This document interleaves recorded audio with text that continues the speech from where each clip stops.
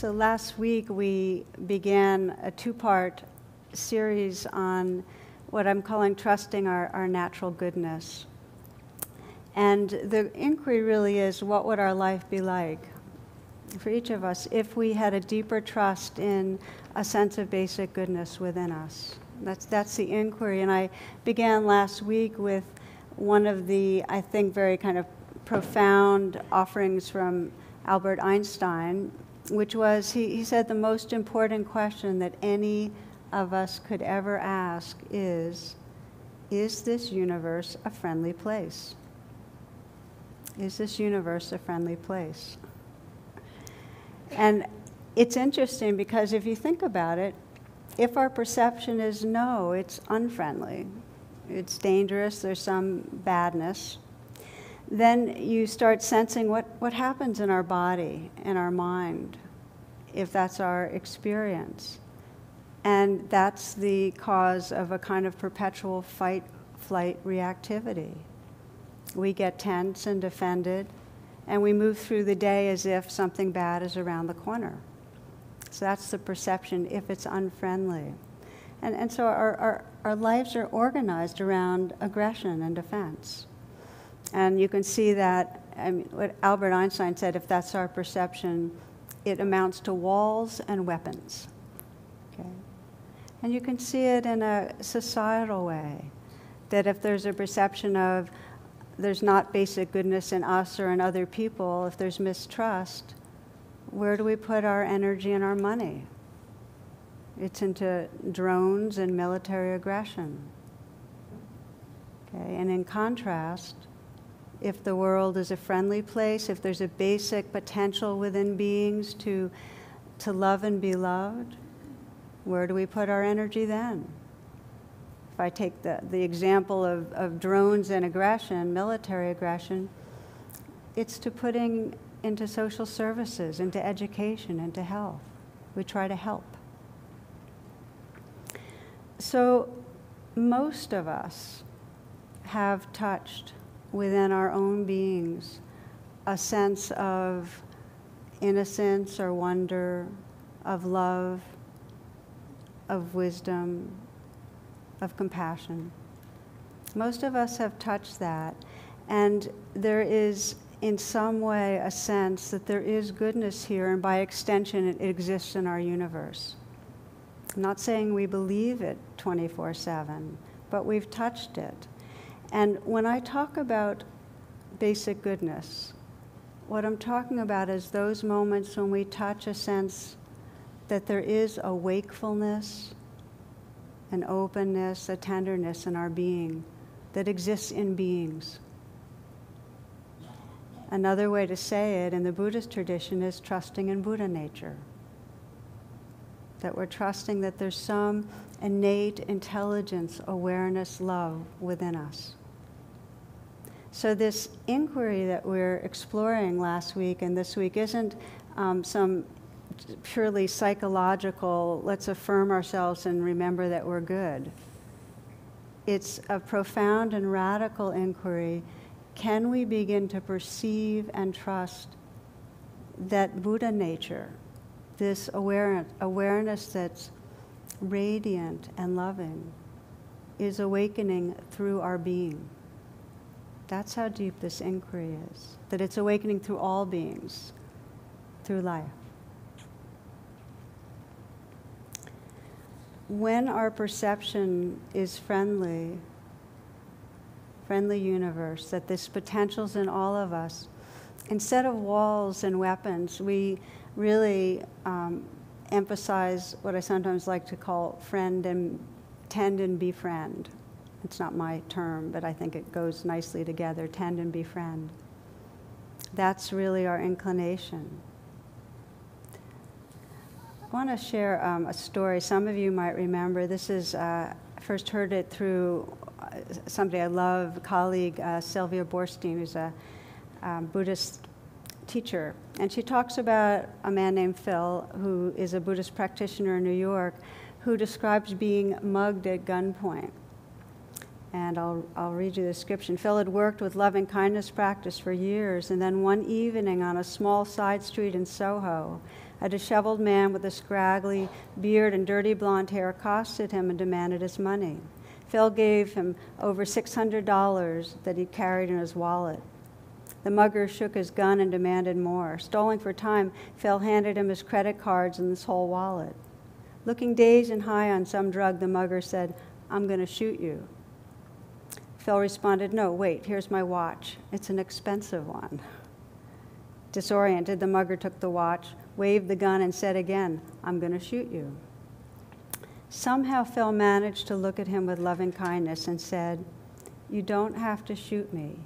You did really good."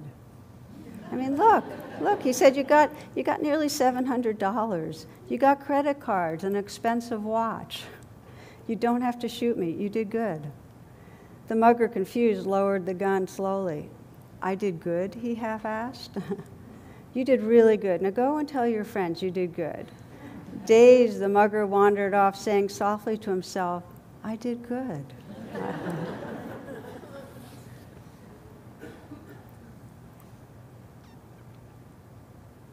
So would this always work? No, probably not, right? But there's something we can sense in this story in wanting to do good, to be good, to belong.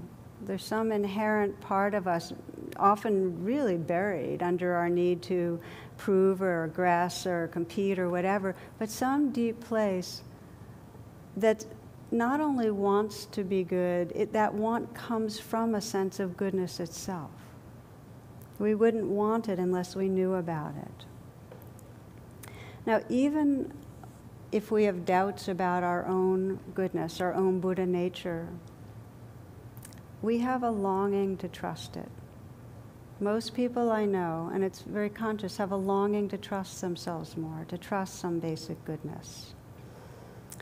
And to trust that that goodness pervades this universe, that there's some presence in this universe that's benevolent.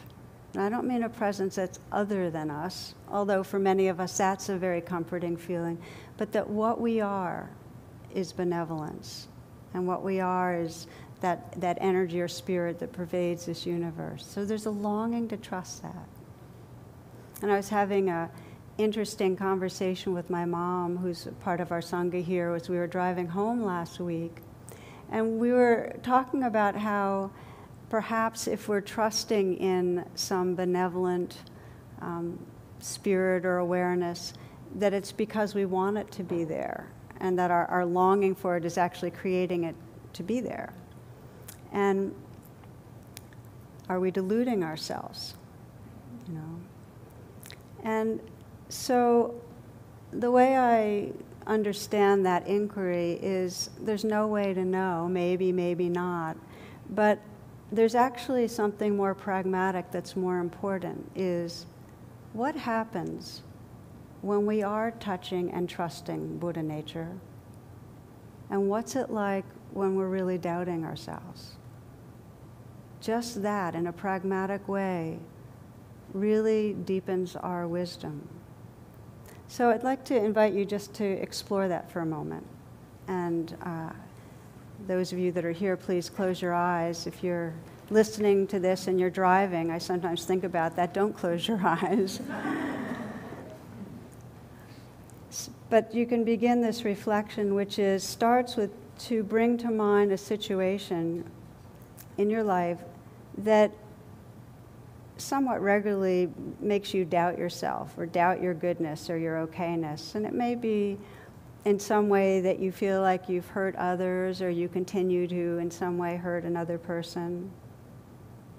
Maybe some addictive pattern that you feel really caught in, food or alcohol. It may be some way you feel that you're failing. It just feels unforgivable, and it comes from some flawed feeling inside you. Or some way that you get gripped in anger or fear. It just makes you not trust really who you are.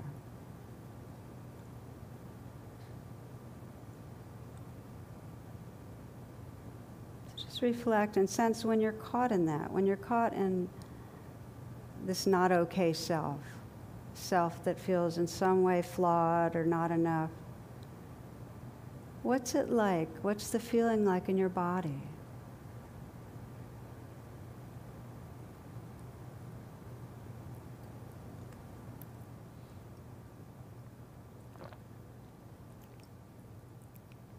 How does your heart feel?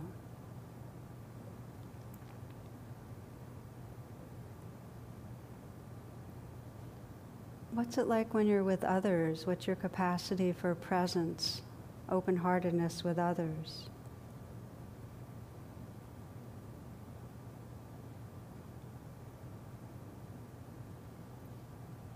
You can just flash on what's true for you. How do you perceive others? When you're feeling bad about yourself, how do others appear to you? Do you see their goodness? Do they seem trustworthy?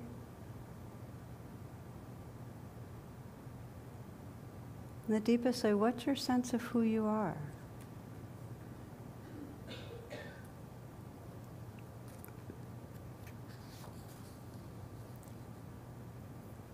And move your attention into a different situation, different way of thinking about yourself, where you bring to mind something that does help you to trust your goodness, to trust your capacity to love, to trust your honesty,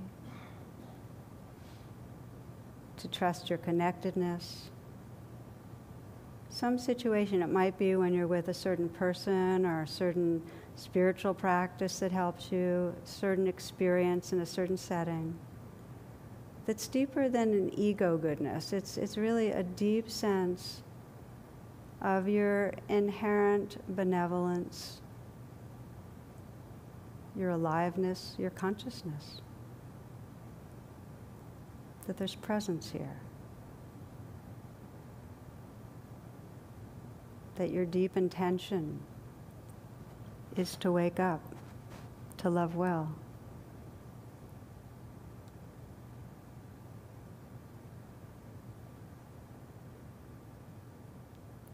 And when you get in touch with that, when you get in touch with the goodness of your aspiration, of who you are, what's that feel like in your body? When you know you want to love and be loved, when you sense your innocence, your purity, your goodness, what's it like in your body?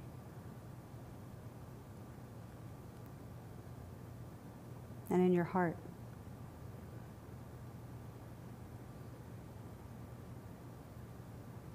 What's your capacity for presence with others when you're with them, when you're feeling good about yourself in a deep way?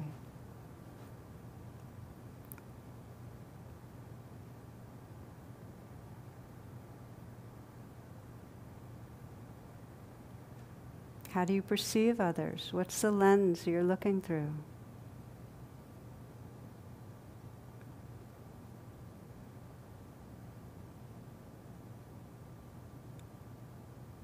And in the deepest way, what's your sense of who you are?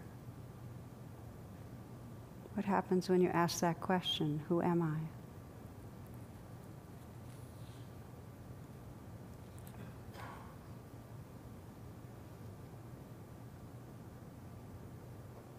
Again, you might ask yourself, how would my life change if I dedicated myself to perceiving and trusting this Buddha nature, this basic goodness, this loving presence within? How might my life change?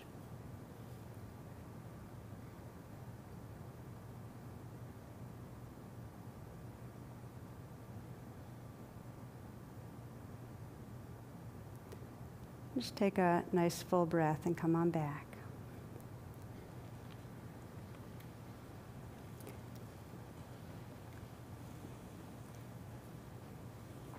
So I find it helpful to reflect on two primary pathways that cultivate this kind of trust in who we are.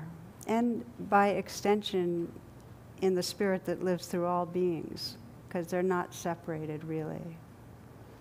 And the first pathway is the kind of start where you are pathway, which is where we might start with feeling doubt or feeling reactive or whatever, and how do we find our way home to trusting when we're caught up in that kind of suffering.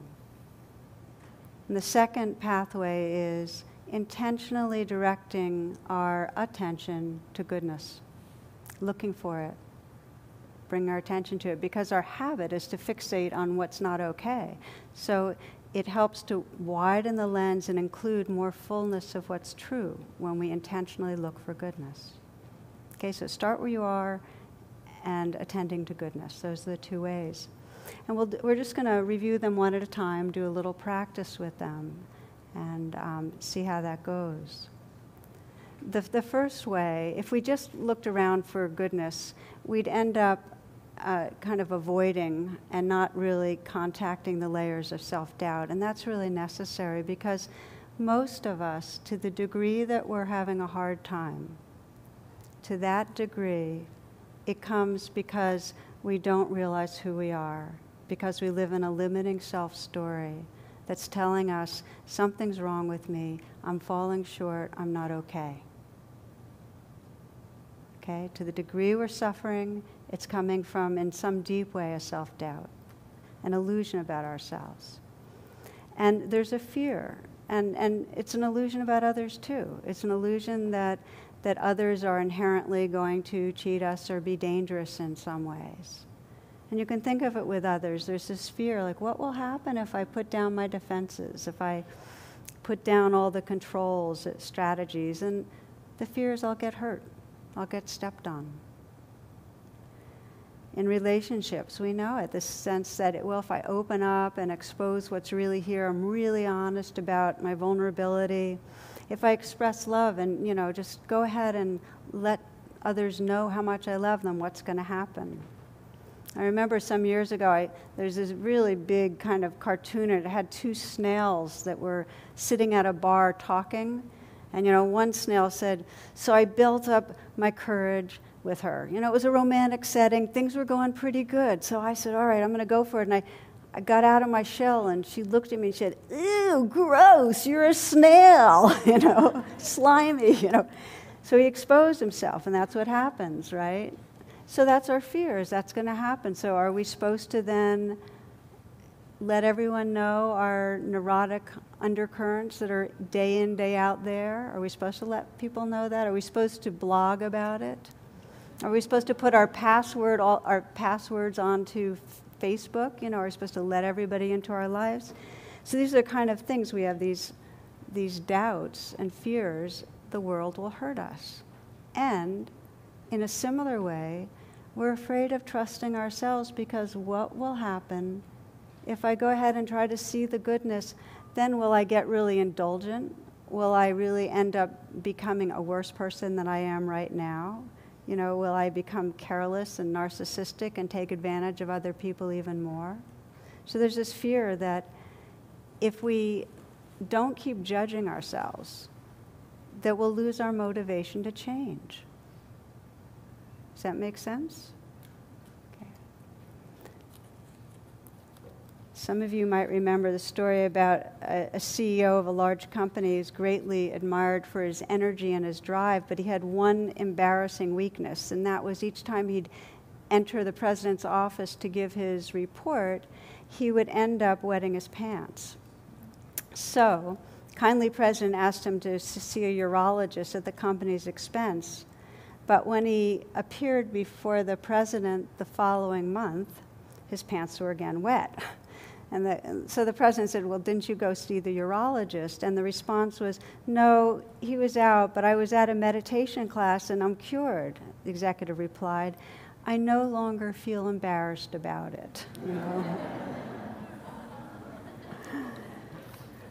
So that could bring up more fear. It's like, okay, are we going to, make peace with all our imperfections and not do anything about them, so to speak? So I want to take this moment to say that trusting our basic goodness does not mean that we trust others won't hurt us. It doesn't mean that we don't trust, that we trust we won't hurt ourselves. We each have the basic conditioning towards aggressiveness and defensiveness. And we have conditioning towards delusion, that we misunderstand ourselves and each other. And out of that conditioning, it plays out in ways that we can and do cause harm. So trust doesn't mean we think, oh, okay, I can trust myself or another person not to be living inside their delusions and aggressions and causing harm. We can't trust that. So the response to the question, well, what can I trust? I like the Islamic saying, praise Allah and tie your camel to the post, And another way to say it is that we bring a tremendous mindfulness and compassion to the realm of conditioning, to that ego realm. A tremendous mindfulness and compassion. And hand in hand, we remember this is conditioning. It doesn't define me. This aggressiveness, this defensiveness, these addictive patterns, they don't define me. They're conditioning. There's something more, something deeper. This is Chogyam Trungpa, a Tibetan teacher. He says, according to the wisdom of the Buddha, we are basically good. We possess what is known as basic goodness. Then we develop an overlay of tricks to shield ourselves from being embarrassed or from feeling too painful or naked, grasping, aversion, all the weather system. So we develop this overlay of tricks, and these are habitual tendencies, but they are not fundamental. We each have this conditioning, every one of us. And we have something more fundamental, which we touch, which is this awareness, this capacity to love, this awakeness that's here, presence. To the extent that we identify with our conditioning, we suffer, and to the extent that we can remember and perceive and trust this fundamental loving awareness that's here, we're free.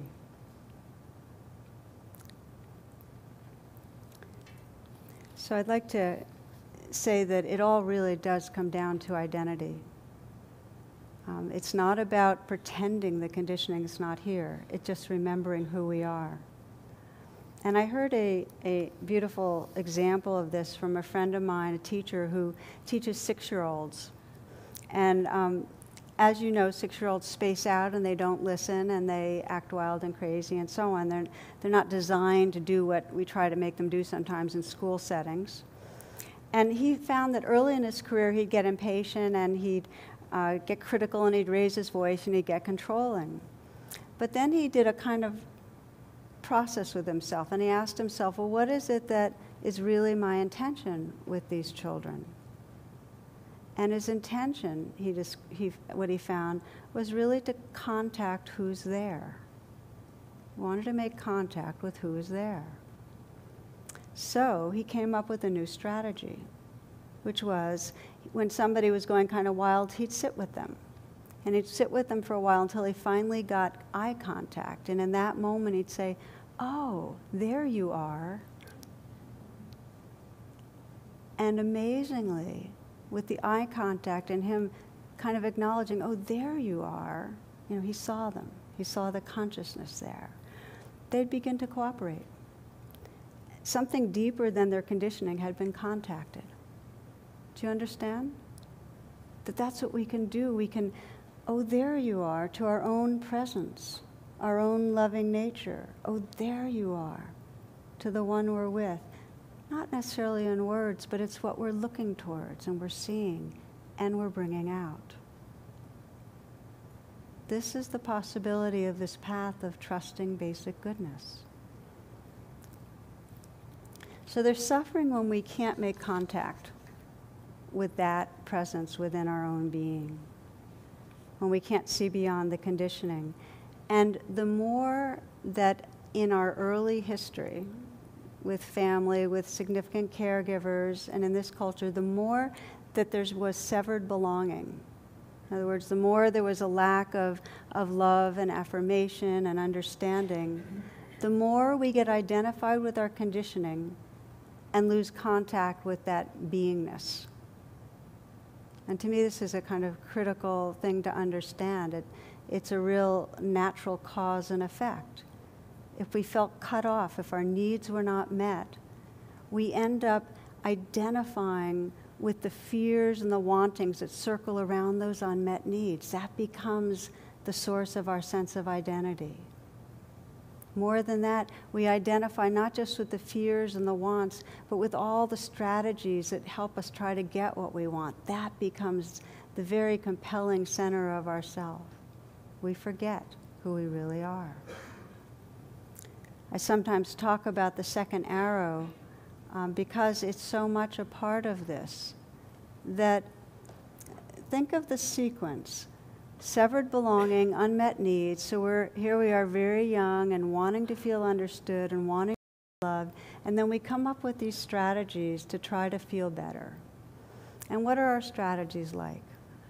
I mentioned some last week for myself that my feelings of not enough, I moved into an ashram and found that I was a kind of competitive yogi trying to prove myself, trying to be the most spiritual, trying to get approval from others, and then realizing I hate myself for my strategies. That's the second arrow.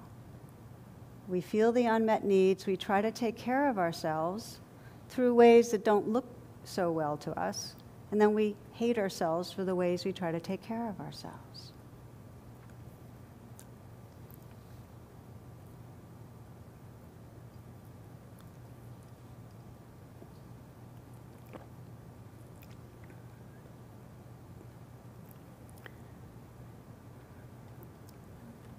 One of the ways we begin to wake up out of this is to understand that the conditioning we have to try to feel better, to try to win over other people, to beat other people, to get people's approval, to try to feel good about ourselves, it's universal conditioning for fight-flight. It's universal. The challenge is we take it personally. We take our aggressiveness personally, our anger personally, our lust personally, our defensiveness personally, like it's our particular problem. For a number of years, I had up in my office when I was very active as a clinician. If you want to see it after class, you're welcome to look. It has a little mouse in a mouse hole, and he's a psychotherapist. Okay, it has this big cat outside the mouse hole, kind of leaning against the wall with a really sad look. He's the patient. He's kind of lying down. The therapist is saying, don't worry, fantasies about devouring the doctor are perfectly normal. But think of it. I mean, every creature on earth is killing other life forms to survive. I mean, it's built into what we are. Every creature is busy trying to defend itself. So there's an on-the-spot training that when we find that we are caught in suffering that can be helpful, which is to first say, okay, I'm suffering, I'm feeling bad about myself, things are going off. And second, to say, other people feel this too. Other people feel this too. Just try saying it and trying to get that it's true. This is not so personal. And then, may I be kind. And then, may we all be kind. Because the more you remember all of us, the less it's going to feel personal and the less you'll be caught in trance. This is suffering. Other people feel it too. May I be kind. May we all be kind.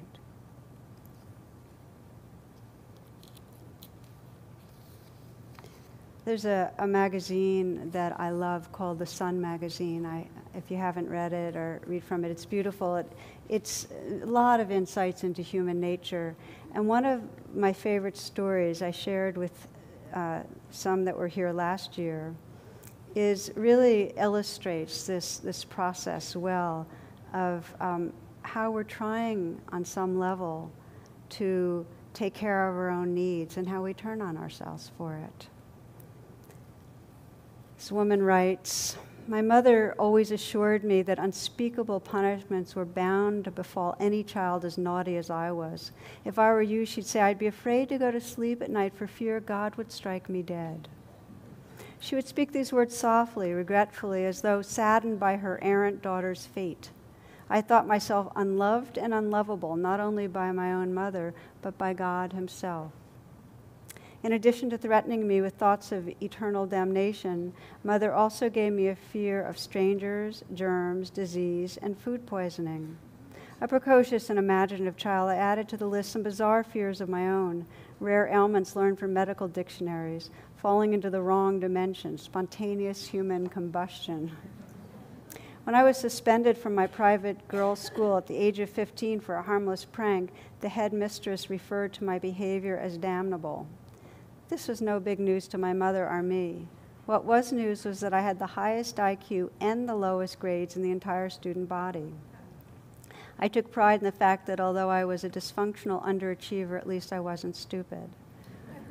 The most devastating words my mother ever spoke came when I asked her if she loved me. Now, I had just been escorted home by the police after one of my many attempts to run away, so it was bad timing on my part. She answered, "How could anyone ever love you?" It took me almost 50 years to heal the damage from all her ugly remarks. Recently, discussing my eating disorder with my therapist, I related a childhood ritual of mine, intending it to be an amusing anecdote to illustrate how far back my problems went. I even laughed as I spoke, poking gentle fun at myself. It was only when I noticed that my therapist was watching me with sympathy rather than amusement that I became aware of the tears on my own cheeks. This is what I told her. From the age of 5 or 6 until I was well into my teens, whenever I had trouble sleeping, I would slip out from under my covers and steal into the kitchen for a bit of bread or cheese, which I would carry back to bed with me. There, I'd pretend my hands belonged to someone else, a comforting, reassuring being without a name, an angel perhaps. My right hand would feed me little bites of cheese or bread as the left hand stroked my cheeks and hair. My eyes closed. I would whisper softly to myself, there, go to sleep. You're safe now. Everything will be all right. I love you."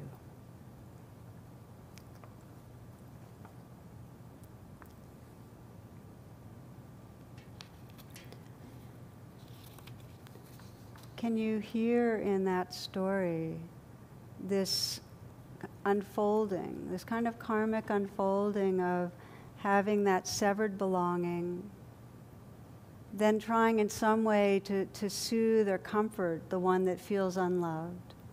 And then, of course, she spent decades being disgusted with herself for eating too much.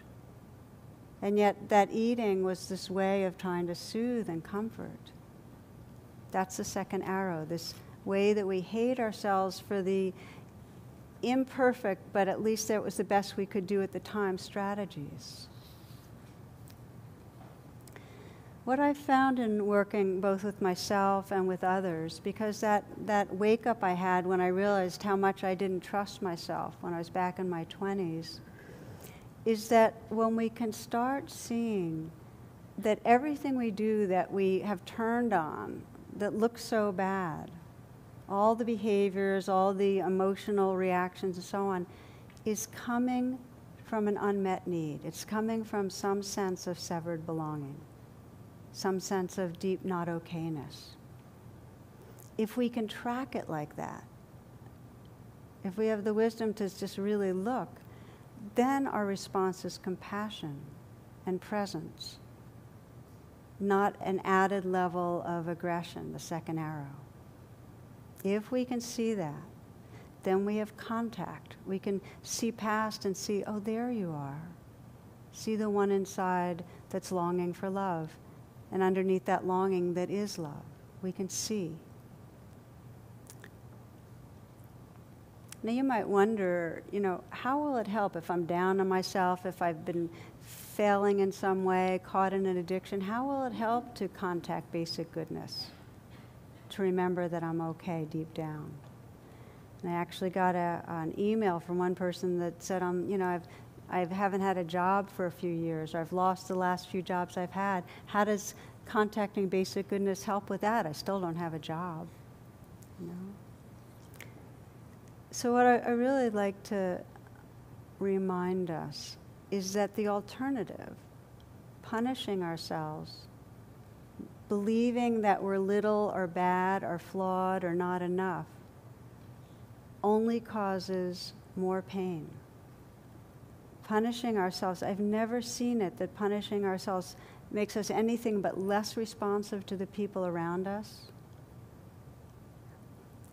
In contrast, in the moments that there's compassion, in the moments that there's some remembrance of who I really am, I'm not this conditioning, we actually regain access to our innate intelligence and creativity. I've seen again and again how when people start catching on to self-compassion, to seeing who they are, they get access to these universal energies of love and of wisdom. And so, does it get us a job? Probably makes us more available in some way. Does it heal an addiction? I haven't seen it heal addictions immediately, but I've seen over time that there's no other way to heal addictions than to recognize the goodness that's in us and stop the war. So I'd like to explore in a few moments a practice that is, when we're caught, how do we start coming home to realizing this goodness? And I'm going to ask you, and you can begin to reflect on this now, just to bring to mind an imperfection, something that you know causes you or another person harm. Could be a way of thinking or acting or feeling. I'm going to ask you to get in touch with that.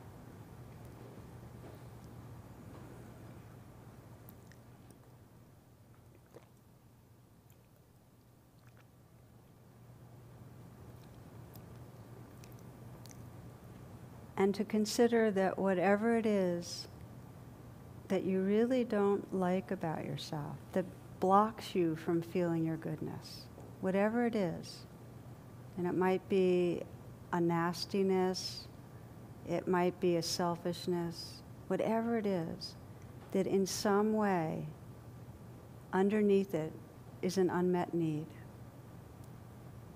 I'd like to read you the words of Sri Nisargadatta. He writes, all you need is already within you, only you must approach yourself with love, with reverence. He says, self-condemnation and self-distrust are grievous errors. Your constant flight from pain and search for pleasure is a sign of love you bear for yourself. All I plead with you is this: make love of yourself perfect. Deny yourself nothing, give yourself infinity and eternity, and discover that you do not need them. You are beyond. Your constant flight from pain and search for pleasure is a sign of love you bear for yourself. What he's saying is our strategies, whatever our strategy is, an addiction that seems harmful, anger, proving ourselves, it's a sign of love. It's just a very immature and misdirected way of trying to get what we want. So he says, make love of yourself perfect. In other words, let it be an awakened love. Let it be an awakened love. See the unmet need. Offer what it needs to your own being. And discover you are beyond. You are not this ego, not this conditioning, not this fearful self, not this wanting self. You are the beloved. You are that awareness.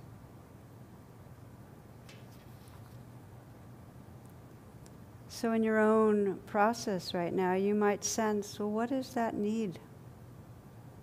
Underneath whatever it is that feels imperfect underneath my anxiety or insecurity, my tendency towards addictive behavior? What's the need? Is that part of you needing love? Is it needing understanding? Is it needing acceptance? Is it needing safety? Is it needing a feeling of belonging, of meaning? What's it needing?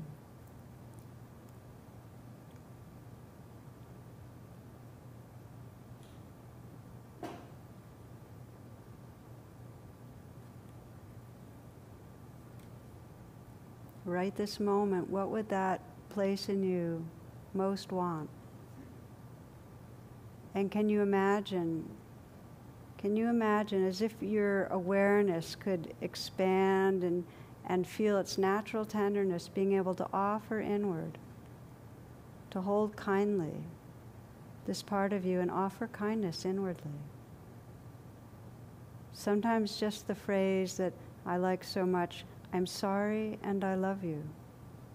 And if you put your hand on your heart, and this is something, if you haven't done, to experiment with, just to feel the touch of your own hand communicating this care to that place that has an unmet need can be so powerful and beautiful. Even a gesture of kindness, a gesture, begins to shift your relationship from being the ego self to being the one who's loving, who's aware.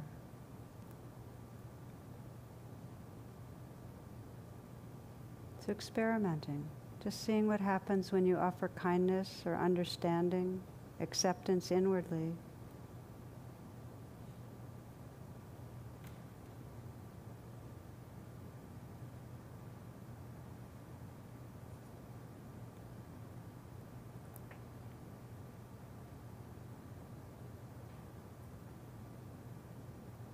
What happens with any gesture of kindness to your own being?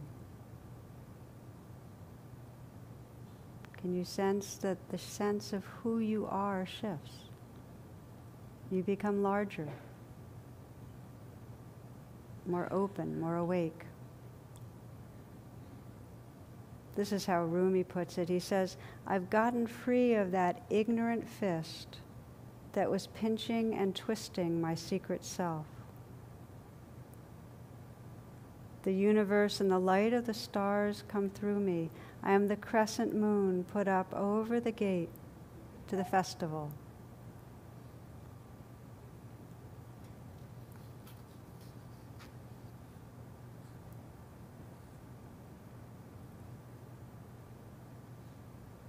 Okay, so taking a nice full breath and opening your eyes, coming back. So this is the first pathway. This is the pathway of starting where we are and directly sensing, okay, so this is the suffering, this is the feeling of being flawed or not enough, and bringing our attention to the vulnerability under it and offering compassion. And in that process, there's a shift of identity, which is the key piece. Now, the second pathway is intentionally looking towards the goodness. And I think of this in terms of the word namaste, that fantastic namaste, I see the divine in you. That's the meaning of namaste. Namaste is that capacity to see past the mask, see past the ego conditioning to the spirit, that light in each of us. And we offer namaste to our own being and to all beings. This is kind of my way of summing up seeing the goodness. And I think of it, in every relationship, how it's possible. I sometimes spend the most time thinking of parenting because parents become such an essential mirror of their children. And when we focus on what we're worried about for them, what does that mirror to them? Well, they start worrying about their ego self, their conditioned self. But if we can in some way say, oh, there you are, then we bring it out. And I thought of that when there's a story, a woman I know from years ago told me, as she described what it was like when her daughter in her early 20s was having such a hard time finding her niche. You know, she had a pretty severe learning disability, and she was just so worried that her daughter wouldn't find some meaningful work and way of really having a life that she felt good about. And whenever they were together, she'd be tense and she'd be problem solving with her and so on. And she asked me, you know, what should I do? Do you think I should pray and just imagine her surrounded by white light and strength and support in that way? And I actually, you know, and I believe in prayer, but I actually suggested that instead she just practice every day, spending some moments reflecting on her daughter's goodness, on her daughter's Buddha nature, just on the light that was already in her daughter and shining through her daughter. Her daughter was very, very artistic and entertaining. She had a great sense of humor, and she had all these beautiful, beautiful qualities. I said, just reflect on her Buddha nature. And she did that. She took that as her practice every day. And their relationship changed dramatically. Primarily, it became a lot more playful. You know, they weren't always problem solving, but there was something in her seeing that in her daughter, that her daughter relaxed, and she has found her way. She's found her way in working with art and with children. It's beautiful. But I bring that up because I see that so much in myself. I see how, you know, my biological controlling mother energy, you know, it just, I want my son to be a certain way, so he'll be happy, you know. And the difference between that and when I'm just really sensing this brightness and goodness of his being, it's a really huge thing. So this is really our practice in seeing the goodness, and it's part of the classical metta, our loving kindness meditation, where we reflect with our own being and in other beings, including beings we don't know so well and even difficult people. We really train ourselves to see past the presentation, past what Chogyam Trungpa described as the tricks that we've used to protect ourselves. Oh, there you are, to see them. So because the key element, and we're going to, the last few minutes of this will be on being able to see that within our own being, for many it's really difficult to reflect. If I said each day, take some minutes to reflect on your own Buddha nature, it seems difficult. And so I just want to share a few things of what work for me. And the first is that when I'm caught in a sense of smallness, it's not just a belief, oh, something's wrong with me. There's a feeling in the body of contraction, a kind of sinking feeling, a sour feeling. So if I start to reflect on, well, what is it that I really want? What do I long for? And if I really stay with that, if I trace that back, like what really matters? What matters in how I'm relating to myself in this moment? What matters when I'm here with you? You know, what matters when I'm with those that I love, with my mom, my family? What matters? And if I stay with that inquiry, I come to a place of sincerity where I know that if I was at the last few seconds of my life, what would matter was loving presence. Coming home to embody that presence, that true belonging that we all have. And when I even say the words right now, I can feel in my body a kind of a vulnerable, tender realness. And I trust myself more in these moments than when I'm in any story. So the way out of the story and back home into trust is to remember what you long for.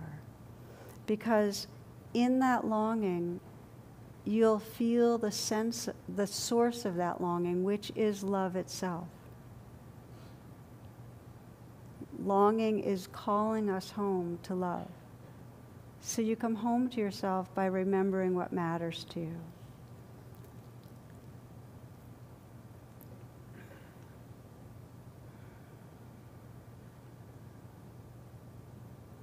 So these two pathways, looking towards the goodness, and when we're really having a hard time bringing self-compassion, begins to wake us up to a sense of the presence and the tenderness that is deeper, more fundamental, as Trungpa said, than any of the ways of conditioning. And I often use that metaphor, that the waves exist in all of us, and if we can remember that oceanness, we're not afraid of the waves, and our identity is not limited to the waves. Sri Nisargadatta put it this way. He said, upon realization, you can't really say what happened. All you can really say is, nothing is wrong with me anymore. What happens when you say that to yourself? Just what happens right now. There's no need to wait. Nothing is wrong with me. What if you didn't believe that anything was wrong anymore? What if you just stopped believing that? Can you get a glimpse for a moment of what opens up when our reality is not crowded by the thoughts of something wrong? The universe opens up. What if you dedicated yourself to trusting more the truth of this presence and this love? What would happen?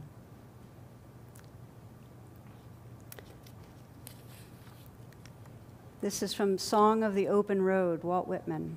He says, I inhale great draughts of space. The east and the west are mine, the north and the south are mine. I am larger, better than I thought. I did not know I held so much goodness.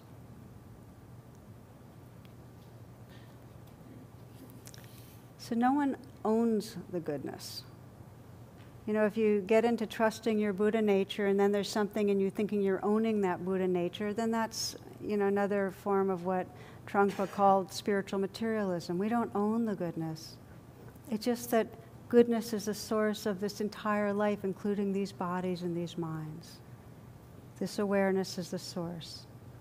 So it's part of our evolution. It's part of the evolution of consciousness to identify with the conditioning. We're designed to identify with the ego, and it's our evolutionary potential to wake up out of that and perceive and trust this awakeness, openness, and tenderness that's the truth of who we are. So we'll close with just a very brief practice in offering our namaste to the sacredness within ourselves and others.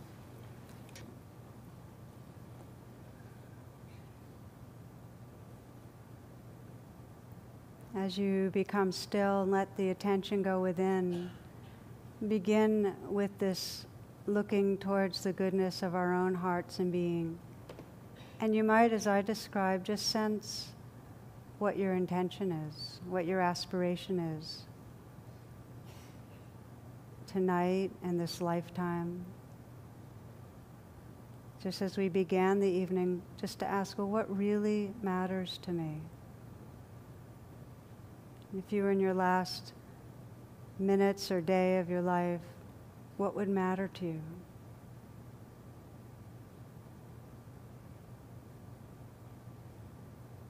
Sensing what you care about.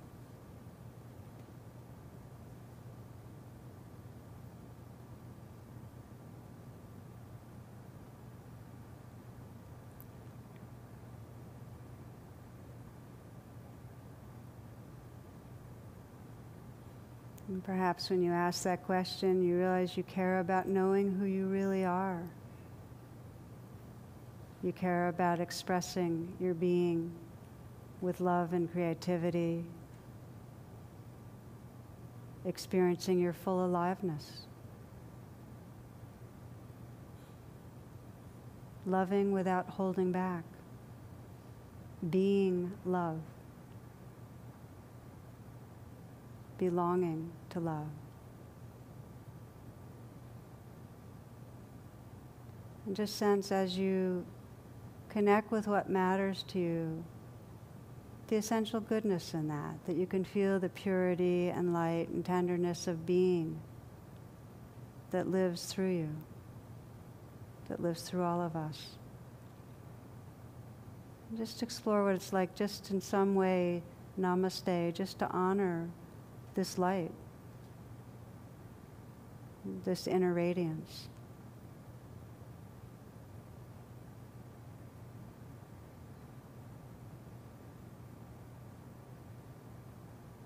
And sensing somebody in your life that you care about, that's very dear to you. And in the same way, sensing as if they're right here, the look in their eye when they're expressing love,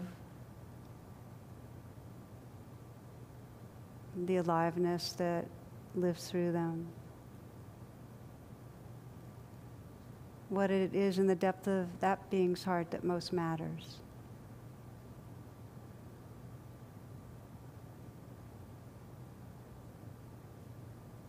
As you sense the spirit that lives through that being, again, namaste, just sense yourself in some way bowing or honoring, loving the spirit in that being.